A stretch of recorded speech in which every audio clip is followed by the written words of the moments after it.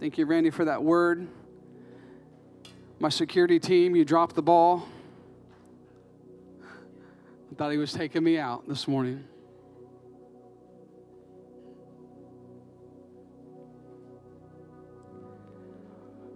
Guys, some things don't come but by prayer and fasting.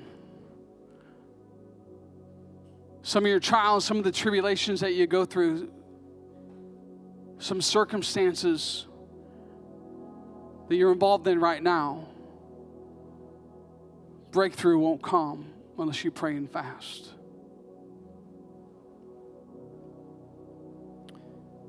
Father, we just thank you this morning that your word is true. Your word is real. God, we don't go off feelings, but we go off truth. Father, we look at the encounters that we have with you as we grow day to day, week to week, month to month, year to year. We grow in you, knowing who we are and whose we are. God, that you have a place in your heart that you carved out each one of us from. That place that we can go rest in. That place, God, that we can go and rest in you. I'm afraid, Lord, we don't do that as much as we should. So I ask this morning that you would give us rest. That we would come to a place of peace this morning. In our lives, in our identity.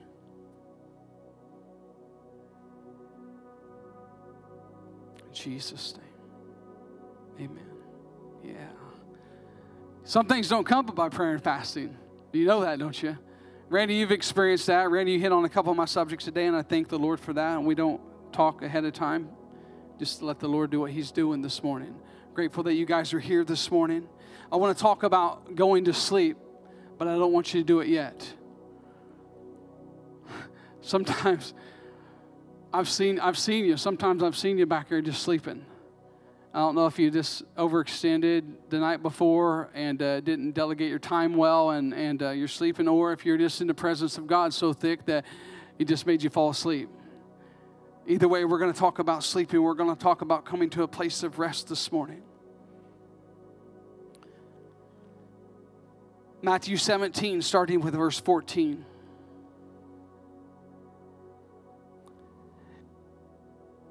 It says, when they came to the multitude, there came a certain man to him, kneeling down and saying, Lord, have mercy on my son, for he is a lunatic. And he's sore vexed, and oft times he falls into the fire, and he falls into the water. And I brought him to your disciples, but they could not cure him. You ever been to that place? You ever been there when someone brings someone to you to pray for healing? Nothing happens. And Jesus answered and said to them, O ye of little faith. He says, perverse generation, how long shall I be with you? How long shall I suffer you? And he said, bring him to me. Jesus touched him, and he was healed. Jesus touched him, and he was healed. That same Jesus that touched him lives in us. And the disciples come to him privately and they ask him, why could we not cast the demons out? Why could we not do this? And Jesus' response to them was, some things don't come but by prayer and fasting. That's why we've decided to pray and fast 3 days before the revival, 3 days before the water immersion. To build your faith, to let you know God is in this. God is doing this. Ty's mom come to me this week. And if you don't know Ty, some of you might not know Ty, but he's a young man. He's in a wheelchair. We got him in the water last immersion, and I just saw some transformation in one of his legs are straightening out. Where it was constantly bent this way, it's straightening out. Now, if you see Ty, you'll see him. If you see him with no shirt on, his skin is all the way to the point of his heart, and you can see his heartbeat through his skin. But I want you to know God's touching him. His mom, out of faith, come last week and brought a bed that she can change him on in the changing room to get him changed, because there's a lot that goes in the process of getting Ty ready to get in the water. And so out of faith, her and Ty both, actually Ty paid for it, but they bought this bed to come for anybody to use that needs to lay in it and change. Why? Because a mom knows that her son is already healed. A mom knows that her son is already healed. Because Jesus paid the price on Calvary for all of us to be healed. He paid that price. Therefore, we claim that healing. You might not see it right now, but you'll see it. Because God said He already paid the price for those things. Already paid the price for that healing. And I'm grateful for that this morning. And I want you to know that God wants us to pray earnestly about these things, but I want you to also know that it's already been done. Okay, so when God has done something, we don't have to continue asking for the done thing. We thank Him for the thing He's already done. So with thankfulness, that's where God's going to move. We don't ask Him over and over and over and over for something He's already given us. But we thank Him for the things that He has given us. And this morning I want to talk to you about, we do not enough go into that place of rest, to rest in Him knowing that it's already done, knowing that it's already finished. We don't go in that place of rest enough. We're concerned about the things in life, the way life goes, all the stuff that we deal with in life, all the problems, all the trials, the tribulations, the struggles, the battles. That's our main focus, and the enemy's good about keeping us focused on those things. But those things are not the main thing. And I want you to know, if you rest in the Lord this morning, if you learn to rest in Him and trust Him, watch how He pours out of that rest a good thing. Watch how He pours out of that rest healing, comfort, peace in the midst of the trial, in the midst of the tribulation.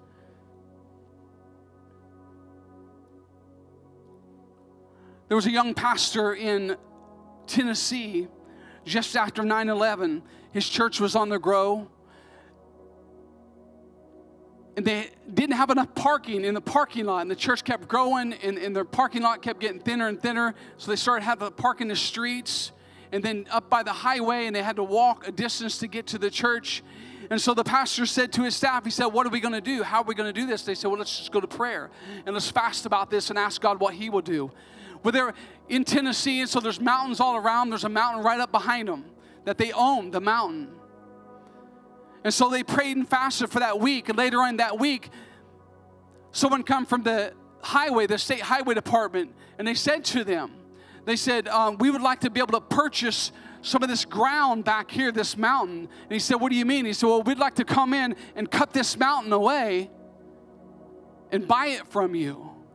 See, they had tried to do that, but they couldn't come up with the money, because it takes a lot of money to move a mountain.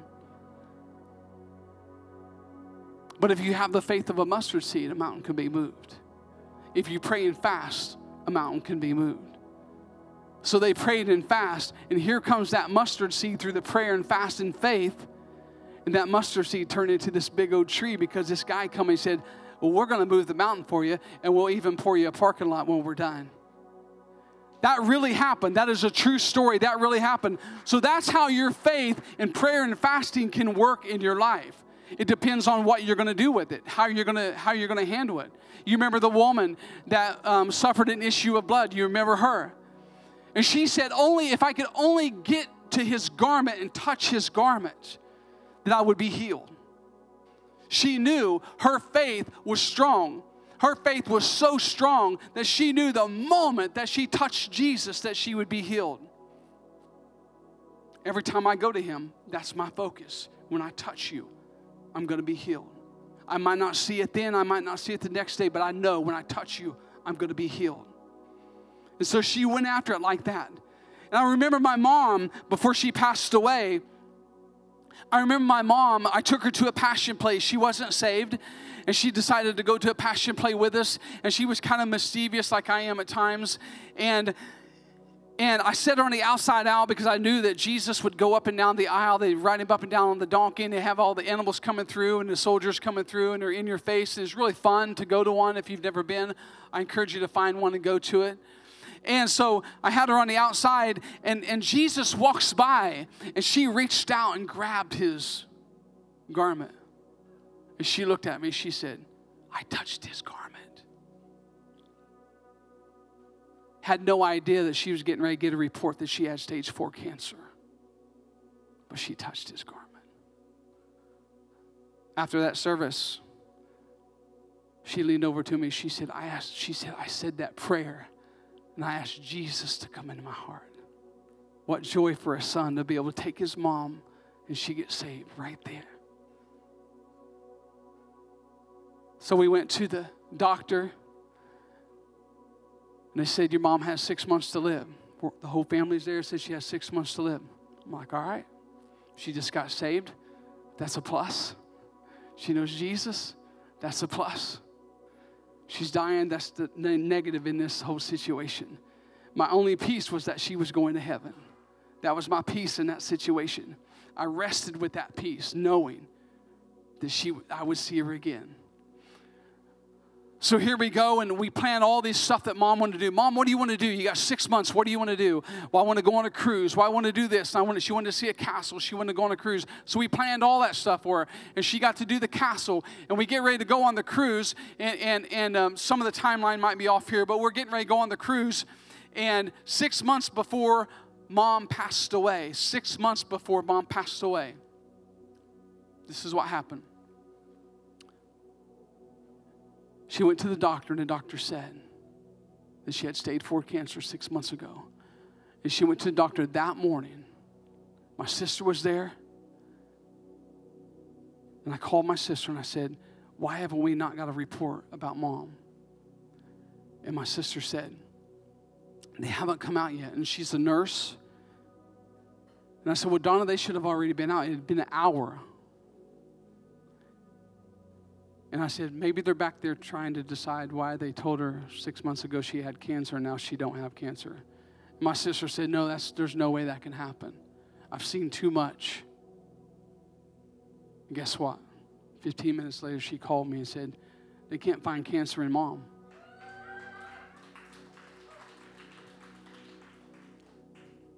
That's what faith does. Because I had asked Mom, do you want to live? And she said, yeah.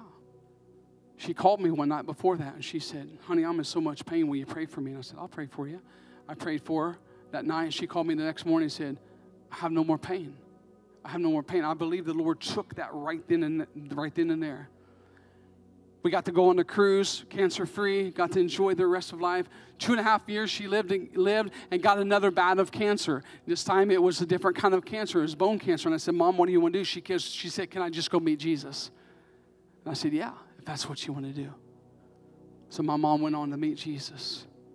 But this woman touched the hem of his garment, and she was healed because she had the faith. And Jesus was so mesmerized by her faith, by the greatness of her faith, that she was touched. And I'm so thankful this morning that we can touch his garment anytime, no matter what we're going through, no matter what the trial is. Even if we're in jail, we can touch the garment of Christ. And I'm grateful for that this morning. Again, David was a little bitty boy. He was a small boy. Maybe about Jimmy's size. I don't know. Jimmy's pretty good, but he's smarter than I am. And so you can imagine this young boy coming up and fighting against this giant. Well, the thing about it is, I want you to know that David did not lose any sleep. He didn't lose no sleep because there was a giant in front of him. He knew. He went to the king and he said, listen, let me put on his armor. Let me put on your armor. Or the king actually said, let me put my armor on you. And David was like, no, I don't need that, because it weighed him down. I don't need that. I got God. And so God was behind when he flipped that rock. God was behind that. When he threw that stone, God directed that through the prayer and the fasting. And God can do it for you. He can direct everything at the problem, at the situation, and He can eliminate it right in front of you. I believe that with my whole heart this morning. And we're going to turn over in Daniel just for a little bit. I love Daniel. It's a great book.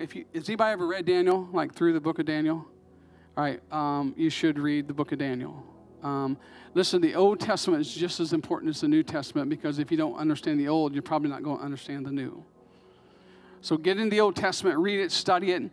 But in Daniel, I love this guy because he is amazing. He's got so many good attributes about him. And there was a king in the day, Nebuchadnezzar, and he was having trouble sleeping. And so he brought all the sorcerers and all the people. He said, bring them all. I need to know what this dream is about. I need to know what's going on. I need to know the interpretation of the dream. And he brought all these people in to interpret his dream. And they come in, and they said, we'll interpret your dream. Tell us the dream. And he said, no, I want you to tell me the dream. Because if I say whatever, if I tell you the dream, then you're just going to say whatever you want to say to answer, because you know I'm going to kill you if you don't answer it right. So he said, you tell me what I dreamed. And they said, that's impossible. That is impossible for us to do. And so he made a decree to kill all of them. Daniel was in that lot. And they come to Daniel, and Daniel says, wait a minute, give me a day, give me a day.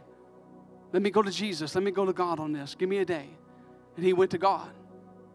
And God came to him in a night vision and told him the dream and told him the interpretation of the dream. And he went to the king and he said, King, I know the dream. And he told him the dream and he told him the interpretation of the dream. And he had favor. See, God is going to give you the responsibility of things of kings, people in high places. He's going to give you responsibility in matters of kings. Ain't that amazing? And you'll have favor in their sight. And that's what happened. Daniel had favor in their sight. And so there come a time that Nebuchadnezzar, he believed in Daniel's God because he interpreted his dream. But then Nebuchadnezzar said this. He said, he created this image that he wanted everyone to worship. He said, there's a certain time of the day when the music plays and all this stuff goes. I want you to bow down and worship me. And so the word went out that everyone had to worship this image. We're talking about resting in Him, knowing who you are, having that rest and that peace in the midst of trials. So you have this Shadrach, Meshach, and Abednego. They're not doing what they were told to do. They're not bowing down. They're not worshiping this God. And I don't believe they would have lost sleep over at all. They were found out and they were brought to the king and they said, why won't you worship? And he said, we're not going to worship. He said, I'm going to give you the opportunity right now to worship this God that I've created. And they're like, well, I'm going to throw you in the fire. And they're like, well, if you throw us in the fire, if we die, we die. If we don't, we don't. But our God's still our God. We're not going to serve your God. We're not going to bow down to your God. Any God, that goes for any God in the world. We're not going to bow down to it and let it bind us. So they bound him. So he was furious. I mean, his whole attitude changed for him. He was furious. And he threw them into the fire. And the people that threw him into the fire, they got burned up too. And so he throws them in the fire and he looks in and he sees 4 in the fire that are walking around. They're not even bound up anymore. And he said to his people, did I not throw 3 in there? And yet I see 4 and one looks like the Son of God. And he told them to come out. When they come out, they didn't even smell like smoke. No hair on their head was singed. They didn't even smell like smoke at all. Why? Because they knew who God was. They knew to have that kind of faith in God. And when you have that kind of faith, you'll be able to walk through a fire and come out. You'll be able to walk in a gas station and come out and not smell like smoke. I believe it this morning.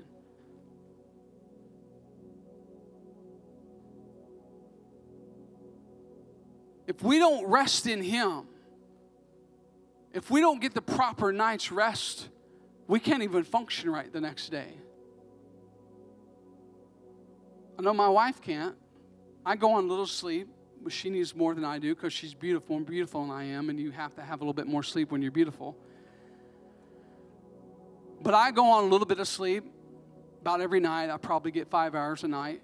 And that's okay because I get up early and pray and study. But I do rest well in Him. I dream a lot. God talks to me at night, takes me places in the night. I get to see things I've never saw in the night. And I'm grateful for that. So I don't complain about not getting much sleep. I just don't get a lot of sleep. But I want you to know I rest in Him. I know when a trial comes, when a situation comes, I know who He is. And I know that He will solve the problem. He will answer my call. And He will bring through. He will make breakthrough in my life. Nebuchadnezzar ended up passing away. There's so much to this story. Another king came and he interpreted that dream. Then you got King Darius that came. Also tormented. But this king,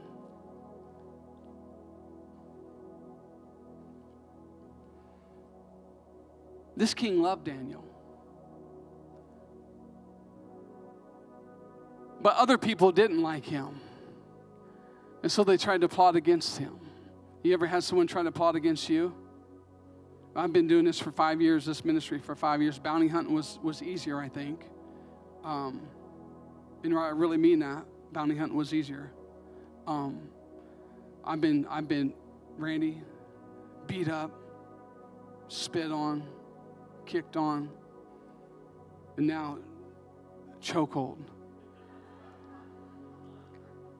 I've been through it all.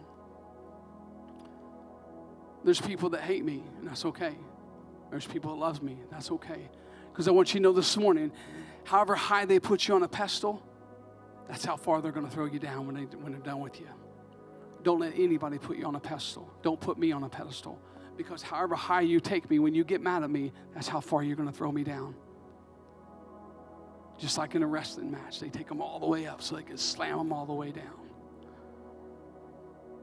Don't put anybody on a pedestal. You're powerful people. You're powerful people. You just need to have faith and walk in the power that God has given you. So here you have Daniel again. These guys tricked the king, had him write this decree up that everybody had to just pray to him and worship him for a season. And so he wrote the decree out. When you made a law back then, a law was a law. It became a law. It stayed a law. You couldn't change that law. And so he made that law for a short period of time that everyone had to worship him. And so these guys knew that Daniel worshiped God and God alone. And so they trapped him. And because they tricked the king into making that law and persuading him to have everybody worship him, Daniel was praying to his God. He wasn't supposed to be. And they saw him. And they brought him before the king. And he said, "Is it true, Daniel?" And he said, "Yes." So it grieved the heart of the king that he would have to get rid of Daniel. So they threw him in the lion's den. Now you would think that Daniel would be dead the next morning. But what happened is the king prayed and fasted for Daniel. The king prayed and fasted. Watch what happens to Ty. Watch what happens. I saw Ty's face. In just a moment, I seen the man that God called him to be. For a moment, I saw that. I don't know if we captured it on film, but I know we saw that. Did you guys see it? We saw it just for a moment. Ty outside of this body into who he really is. So Daniel gets thrown into the lion's den. You think he got ate up by the lions. Darius comes the next morning and says, "Daniel," hoping he was still alive. "Daniel, are you still alive? Did your God save you?" I'm going to paraphrase. Yeah, he did. "I slept all night long. I slept with peace. I actually laid with the lions. It was comfortable. I laid on them. I loved on them. They loved on me. Just like big kitty cats." That's what God can do to your enemy. He can make a tough situation comfortable. But we have to rest in him. We have to know that he is the one that's bringing us through this trial and this tribulation. And he went down and he laid upon the lions. I'm sure it was fun. The angel was there. And he said, yeah, God sent an angel of the Lord to deliver me from the hands of the lions. And he come out.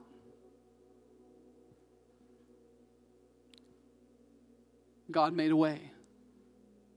And he will always make a way.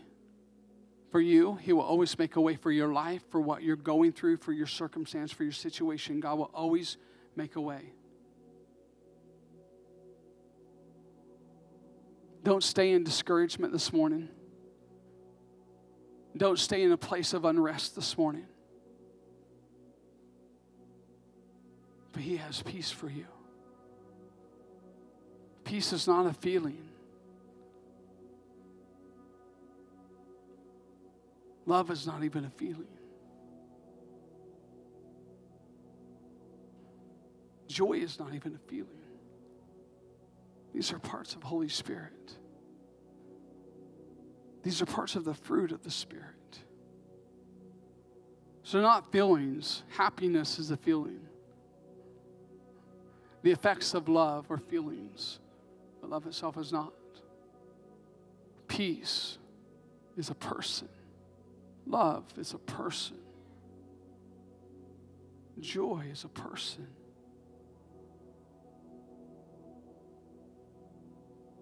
When Jesus spoke, peace, be still, he was speaking to a person. Peace, be still.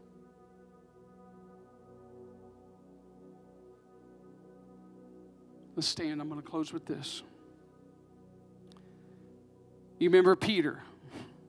Oh, Peter, how I love Peter. Peter had been up and down all through these trials, tribulations. He already found out who he was, who his identity was in Christ. He'd been through a lot of stuff at this point. He'd denied Christ and received him back, fishing, figured out that wasn't his call to go out and fish. He was supposed to fish for men.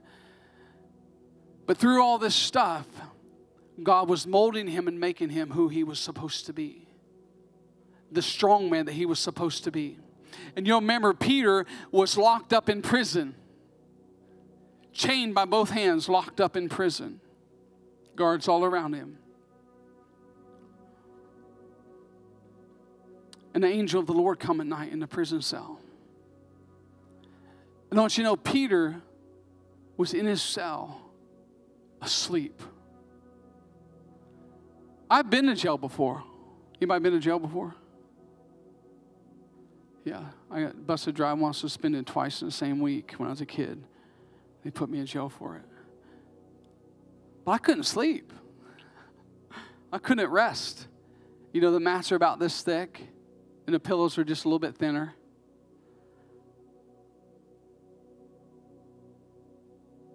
But Peter was asleep. On a rock probably, on a dirt bed with a rock as a pillow. Sound asleep. He was so grounded in God and who God is that he knew God would take care of the problem. And if God didn't take care of the problem today, he would tomorrow. And if he didn't tomorrow, he would the next day. And he knew that if they killed him, he was going to heaven to be with Jesus. So it didn't even matter to him anymore because his body wasn't his own. His life wasn't his own, but he sold out to Christ. And that's what he's asking for us this morning, to sell out to him, everything to him. So an angel come. Peter, Peter, get up. Peter, get up. Peter! He kicks him. He thrust him, hit him somehow. I'm just picturing he kicked him in the side. Get up. Peter wakes up in a daze. Breaks out of prison. Why? Because he knew his Redeemer lived. He knew who God was. He knew who to rest in. He knew where to go to have peace. He knew where to go for a problem to be solved.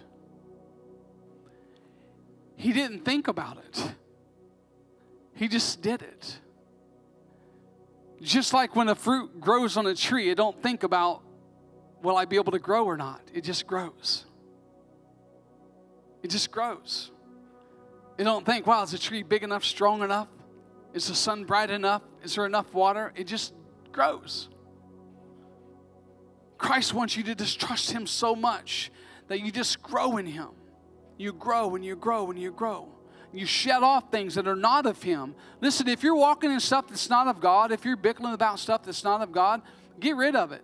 If you have question about something in your life that you think, well, should I do this or should I not? Don't do it and see if God gives it back to you. Lay it on the altar and let him give it back if he wants to give it back. But be willing to give it up for him. Be willing to change and give that thing up for him. Let's bow our heads. Father, we just thank you, Lord, this morning. This is your people this morning, God. I thank you for rest. I thank you for sleep, Lord. I'm calling upon sleep and rest with your people. That, God, they can rest in you. They can know whose they are and who they are in you. They can know when a problem comes and arises that you are there to take care of it. Might not be overnight. Some of us dig some pretty deep holes.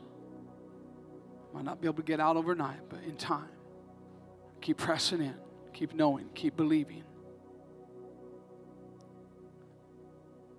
If you have anything that you're holding on to that's not for you, if you have anything that you're holding on to that's not of heaven, I encourage you to get rid of it now. Because some of the things you're doing right now, you're not going to do in heaven. I promise you that. And if it ain't there, it shouldn't be here. The way you talk, the way you think, the things that you do. God knows. I'm not your judge, but he is. I can only tell you what the Father says to do or not do. If you say, I'm a Christian, I'm going to tell you what the Father says.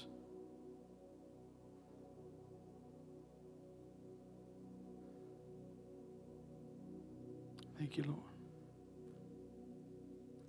If you don't know Jesus as your Lord and Savior, I encourage you to come up. Uwe, will you come up right here?